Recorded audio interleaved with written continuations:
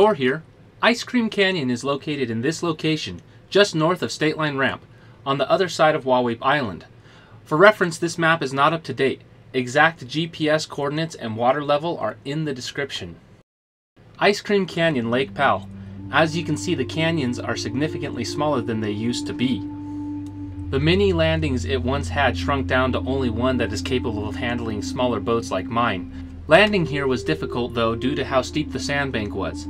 It was at the limit of what my boat could safely handle before I would have backflow issues and flood the engine. There were some natural tie-offs, but they were small and I would not recommend a large vessel attempt to use them. The shore conditions were a decent mud-sand mix and quite pleasant. The water quality and plant life were great. Many birds frequented this area. The beaches were nice but had stickers scattered around them, so best to wear open-toed shoes here. The plant life was dried sticker plants, but they were spread apart. The cove offered some really cool formations such as these weeping tafani. If this stays wet during the summertime, it could make a nice place to cool off without getting wet. Large cliffs adorn the walls of the canyon, but they were pretty easy to scale. The views from inside the boat were fantastic. The port side view was great and I could see State Line launch off in the distance. On the starboard side I could see the many weeping rocks and great cliffs behind my boat, an equally impressive view that I won't forget anytime soon.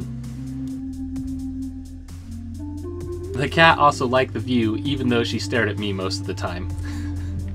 The best part of this cove were the large weeping rocks behind my boat. They were quite pleasant to listen to and very cool to watch on the back deck.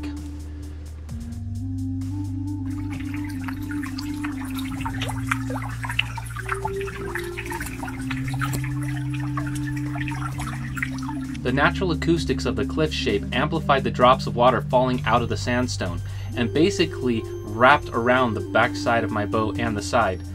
They were surprisingly loud and definitely my favorite part of this canyon. Overall, I really like this spot and I am glad I could enjoy it. It will be an experience I will never forget. Sadly, it is likely I will not bring my cruiser here again unless the beach levels out and is not so steep. I really was concerned about the angle my boat was sitting in the water, and I knew that the water was mere inches from flooding my engine at that angle. I would not have stopped here except the water was so nice and there was little to no chance of large waves from other boats exceeding my narrow threshold of flooding my engine. Overall, everything went well though, and I would strongly encourage others to at least visit this spot. So without taking any more of your time, this is Thor, signing out.